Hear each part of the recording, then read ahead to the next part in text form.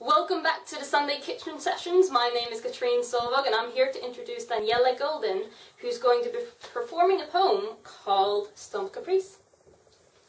Da-dum, da-dum, da-dum, da-dum, 1 and 2 and 1 and 2, and I get home blistered, blitz and broken almost. To kick the clay in my bones I play jazz and dance like we're playing charades and I'm ecstasy, jigging brain to bone, like hurling a bucket of ice onto bare skin, and shivering, shaking and shedding the day. I lie on the sofa, feet out the window, letting the rain lick my blistered toes, my poor, poor toes. A bird is screeching somewhere in the almost dark. Can you hear it? Is it Earth's conscience? Squirming at its own beauty and the sand it spits into our pupils? Time passes, and the moon is posing, giving the illusion it is barely there, but arching its back, drowning in sky, dazed from what it saw in the day.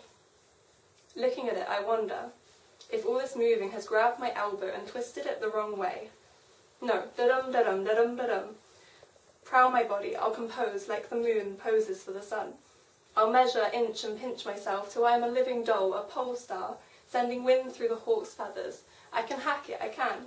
Thumb me with your criticisms and I'll spin them into a pirouette. Blinding and bloody, but not broken.